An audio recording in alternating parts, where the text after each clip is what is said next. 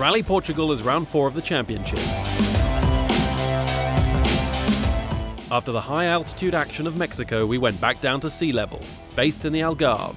Another high-speed gravel adventure, an event unlike any other, super fast and technical. The start ceremony was held in Estoril, a chance for the fans to meet the WRC elite.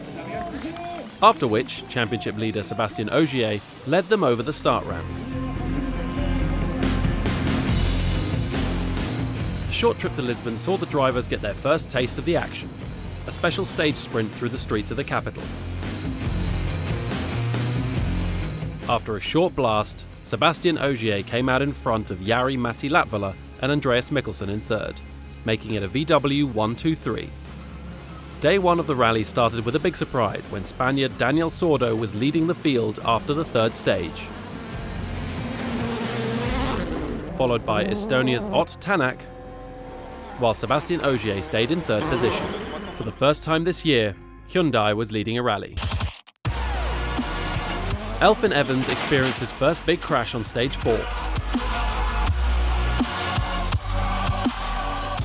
Followed by Robert Kubica, who crashed once again, causing a delay to Finland's Juho Hänninen.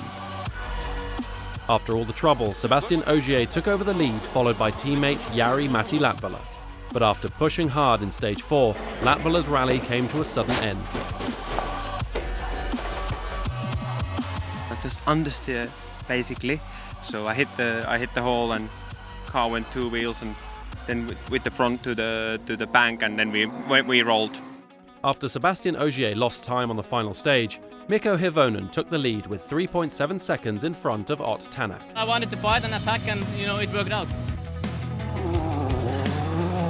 Day 2 started with another lesson for Robert Kubica, making it his 10th crash in 11 rally days.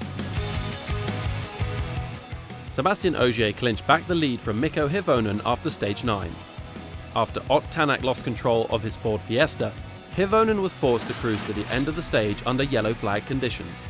The Finn was given the same time as Ogier to stay 2.4 seconds behind the leader. At the end of the day, Ogier was able to stretch his lead to 38 seconds over Hirvonen. Mads Ostberg replaced Ott Tänak in third place.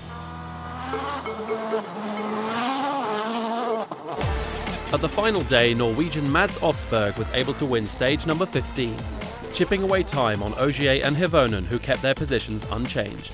In the final power stage, Jari-Matti Latval was able to save himself 2 important championship points, beside an otherwise disappointing rally. But the end of the weekend belonged to Sébastien Ogier. It was not an easy one. Mikko put a lot of pressure on the 2 first day. It was going really fast. But at the end, another victory with the power stage, so perfect. The French championship leader won the rally as well as the power stage to take a maximum of 28 points. Hirvonen in second place and Mads Ostberg in third. Sébastien Ogier increases his lead to 29 points, benefiting from Latval's misfortune in Portugal.